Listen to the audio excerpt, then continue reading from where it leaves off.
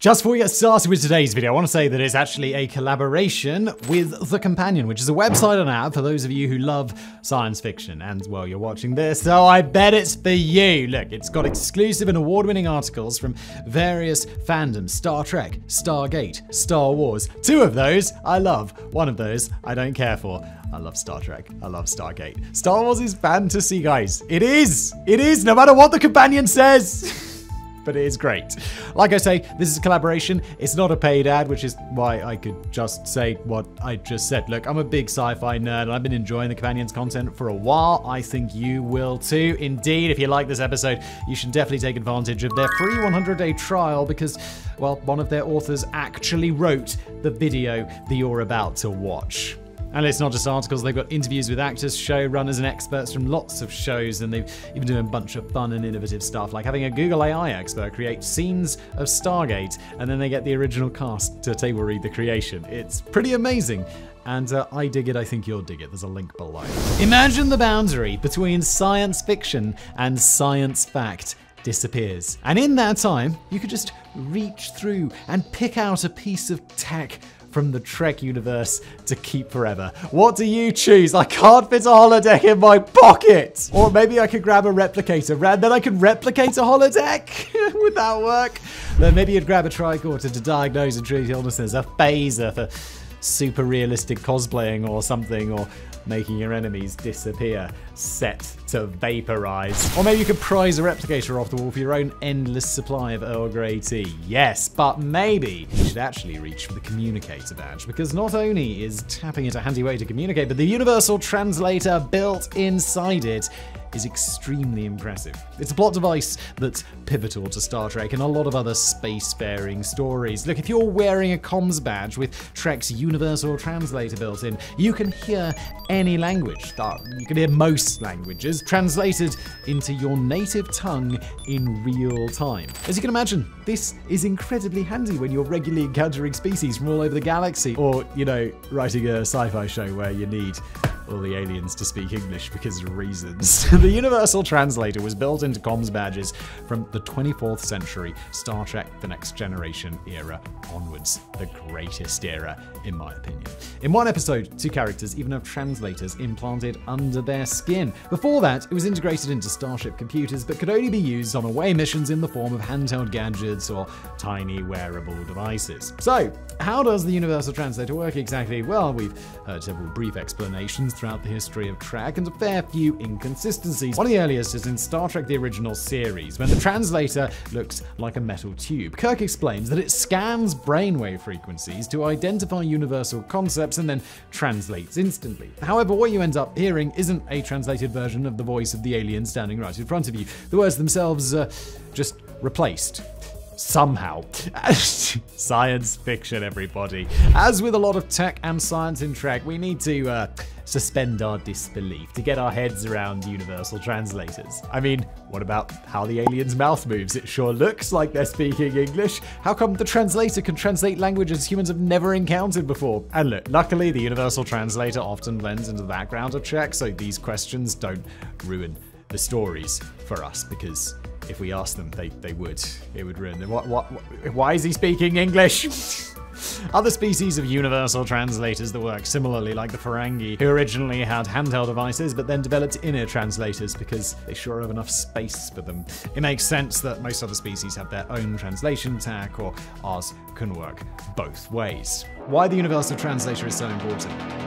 Look, it just wouldn't make a compelling show if characters relied on a glitchy app, had to rifle through a paper dictionary, or played awkward charades and pointed at things every time they bumped into a new alien species. When the translator is embedded into the communicator badge and becomes a part of the uniform, it puts the issue of language into the background. Because we don't think about it much or just assume it works seamlessly, it becomes exciting when Trek's translating tech doesn't work properly, and then it becomes a central part of the story. And the writer's like, okay, now you can ask questions. Don't ask questions next week when the alien's mouth moves perfectly with the thing because of the thing, okay?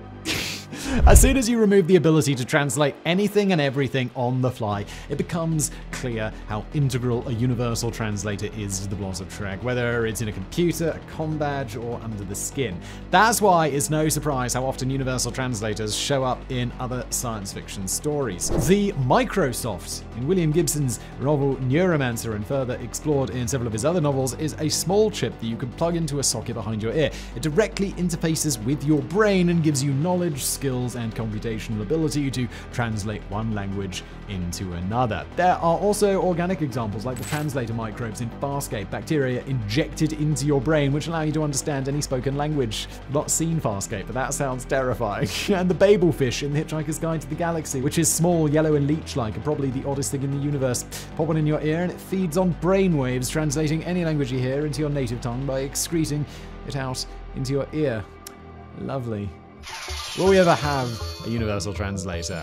Look, we're not all wearing fancy comm badges in the real world, and we haven't even discovered a Babelfish yet. But translation tech is still impressive, and it continues to advance. There are many apps that you can speak into or type text into, which then translate the words for you in seconds. Granted, they can't translate conversations in real time, but that's still a lot of translation power in your pocket. One of the best apps is Google Translate. Google's neural translation tech supports 108 languages and is one of the most powerful, accurate, and accessible translation tools today. As well as translating written and spoken language, you can point your device at the text translated, an excellent way to quickly decipher a sign or a menu and draw text characters. There are also several translation devices that you can wear in your ear. The Google Pixel Buds are a pair of true wireless earbuds that allow you to play music and take calls, but they also work with the Google Translate app, allowing you to hear spoken language translated into your ear in your native tongue. Other devices are solely dedicated to translation. The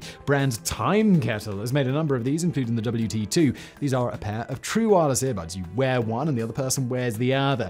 Your words are translated in their ear as you speak and vice versa. WT2 can translate more than 20 languages, has a high accuracy rate, and only takes between 1 and 3 seconds to translate most words. Lawrence Moroney, the lead artificial intelligence advocate at Google, has said, "It's getting better all the time. AI, artificial intelligence, and ML, machine learning, has been a source of major breakthroughs." He says that before these things, translation was carried out word to word, the tech equivalent of just flipping through a dictionary to decipher a sentence, which, if I remember my French GCSE, didn't work very well. I mean, it can be useful, but it often leads to misunderstandings. Language isn't simply about words. There's more at play, like context, culture, and different syntax. Moroney says that one of the biggest problems is slang. He says, "If I was to share 'that man is wearing a green hat' into Cantonese, the meaning and the gist of the phrase would be there, but the meaning would be very different. That's because in Cantonese, wearing a green hat is slang for his wife is cheating on him." Bit of a different meaning there, isn't it? The problems with translation are explored brilliantly in the famous Darmok episode of Star Trek: The Next Generation. This is about a race that uses metaphor to communicate, which makes no sense to the crew of the Enterprise D. Sure, the computer effectively translates each word that the alien says accurately, but without the knowledge of the Tamarian style of communication and their history and myths, which their metaphors draw heavily from, it proves challenging to understand the meaning. Moroney says this is why natural language processing, or NLP, is essential. This is a branch of AI that helps computers better understand how humans write and speak. But the big question is, are we ever going to get that Star Trek-like experience? And the big problem with this Star Trek tech is that the translation happens before the sentences finish. In some languages, you don't know what the sentence is about, in particular the action verb, because it's at the end of the sentence. So to expect an accurate translation while the person is speaking may just never be possible. A short delay when they finish the sentence, well, that might be possible. However, in other ways, we're really close. Videos are being dubbed by machines into other languages with an artificial voice being used based on the original speaker. I watched one of these, and it kinda blew my mind because also they lip sync it. They use this lip sync technology to make it look as if the speaker on screen is saying the foreign words. It's pretty wild. It's worth a Google. Is the Universal Translator the key to Trek's utopia? There are many reasons why the future imagined in Trek seems like a lovely place to be for the most part. It's hinted that one of the primary reasons everyone on the planet got their act together is due to universal translation. This is a stark contrast to Douglas Adams's Babelfish. In The Hitchhiker's Guide to the Galaxy, he writes that by removing barriers to communication, the fish has caused more and bloodier wars than anything else in the history of creation.